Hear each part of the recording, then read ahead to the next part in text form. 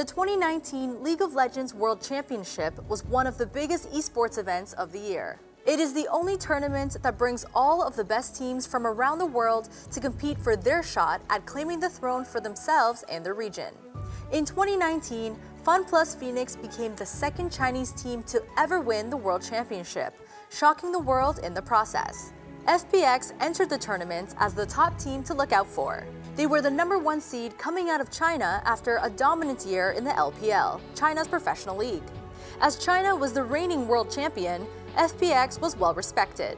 Despite this respect, there were multiple questions many analysts had about their ability to emerge as champions.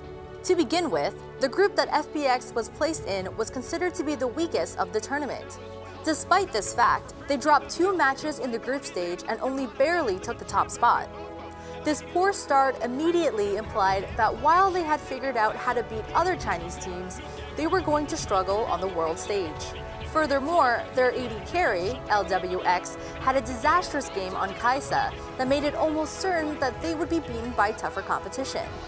This prediction couldn't have been more wrong. Once the knockout stage of the tournament began, FPX found their groove.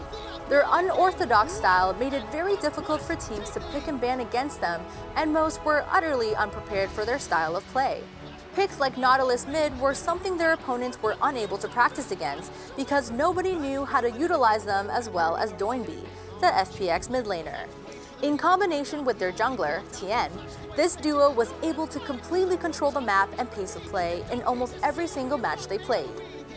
Their first victory was decisive. They made quick work of Fnatic in the quarterfinals, winning 3-1.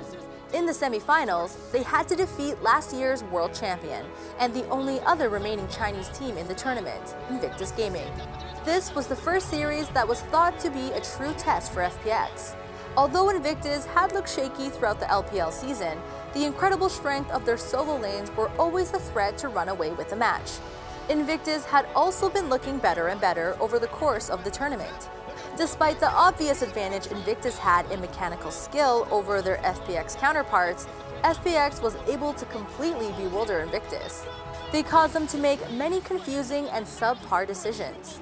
This resulted in another 3-1 victory, and although it was certainly more tightly contested than the series against Fnatic, FPS was clearly the better team overall. Now only one thing stood between FPX and the World Championship: G2 Esports. G2 was regarded by analysts everywhere as the strongest team in the world, and the favorite to win the title of World Champion.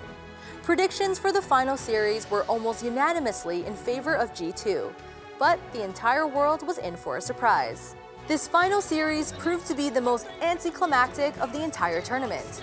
FPX absolutely dominated the finals, sweeping G2 3-0. This result shocked the world and made China back-to-back champions in the process. FPX was able to redefine how people think about League of Legends. This is specifically true about Doinby and his play in the mid lane. His unique playstyle and champion pool revolutionized the way people think about how that lane can and should function. His performance will impact the future of professional play for years to come. While FPX was a strong team with a great reputation heading into the tournament, few expected them to defeat G2 and win the entire thing. This surprising outcome made 2019 one of the most memorable World Championships in all of League of Legends history.